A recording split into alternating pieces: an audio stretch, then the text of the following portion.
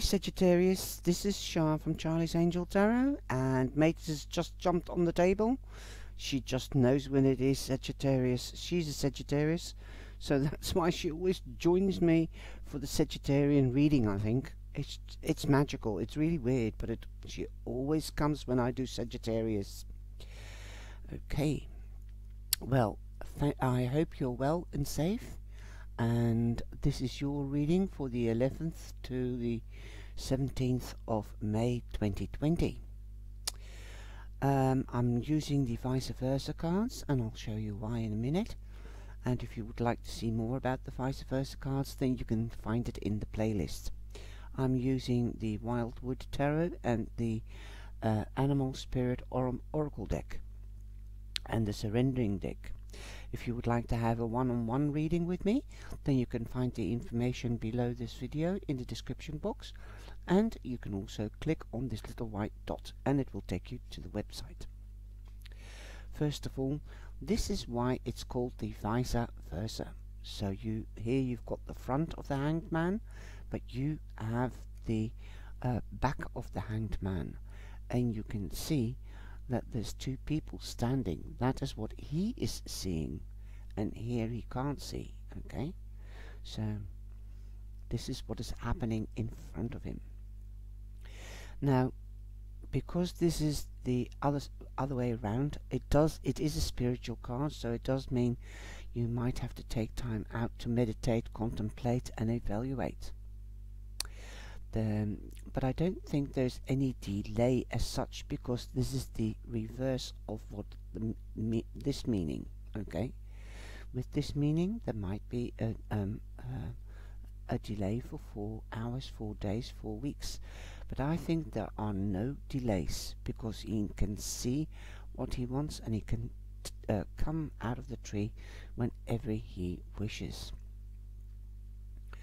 But he's been in a meditative state, and I think you're ready to come out of that meditative state. You've got a different perspective now, so that's why it is time to get going. Come into action, Sagittarius, as you have judgment, and judgment means, in the traditional card, you see Gabriel blowing a horn into and blowing life into the dead. The rising dead. So it's a second chance, a new beginning. Look at all that fiery energy. It looks like fire, but it's supposed to be the ghost of the big bear, the grand bear. Okay, rising from the dead. On Wednesday, you have the Knight of Pentacles. This could be a Taurus, a Virgo, or a Capricorn. You might receive news about something that is tangible. This could be about a job, this could be about a study, this could be about an investment that you've made, but it is something that is slow and steady, that is growing, and that will come to fruition, that will bring in money for the long term. So if you're studying and you're an apprentice, or you're starting a new study, in the long run you will receive good payment. Underneath this, you've got the card to confirm it. You've got the Three of Stones, the Three of Pentacles. So you are the apprentice here, and you've got recognition. So you're working very hard and diligently, and you're getting news. Perhaps you might be getting exam results, who knows? Or if you've started a business, you will get the returns. You'll see news of the returns that your business is making. Then you've got the Hierophant. The Hierophant, here you can see his pupils, the priests. So that's why I'm more apt to say that this reading is about a study, or coming to fruition of a study or an investment. The Hierophant is a mature man, and it could be a teacher, It could be a lawyer, it could be a bookkeeper, it is a person, a mature man, that works in an institution or a municipality. Okay? So you might be seeking advice from a mature man that works in a municipality or an institution.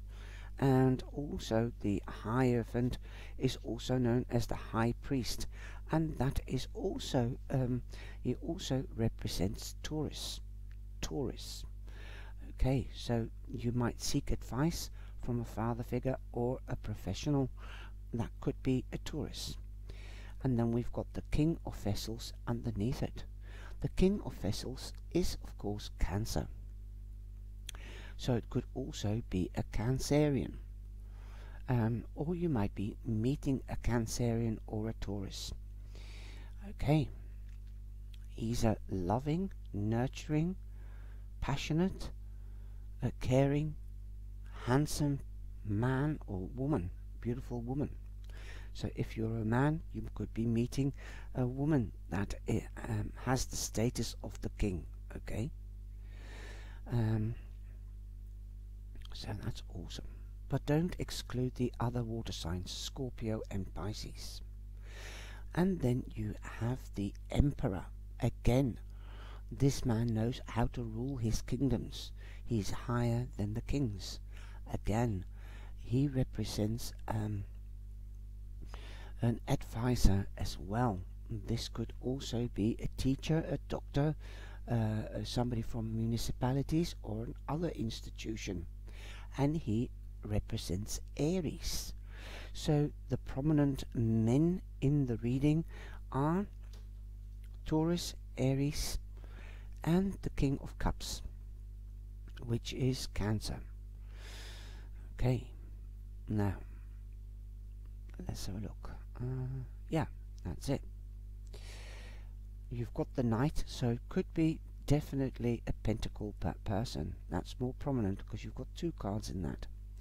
Okay, and then you have the Page of Arrows, and that is the Page of Swords.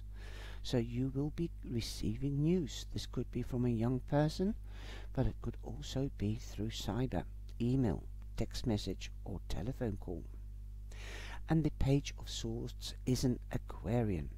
So we've got the Cancer, Aquarian, Aries, and Taurus. That's Aries and that's Taurus. And you've got the overall card is also the Green Man, but it's also the Emperor.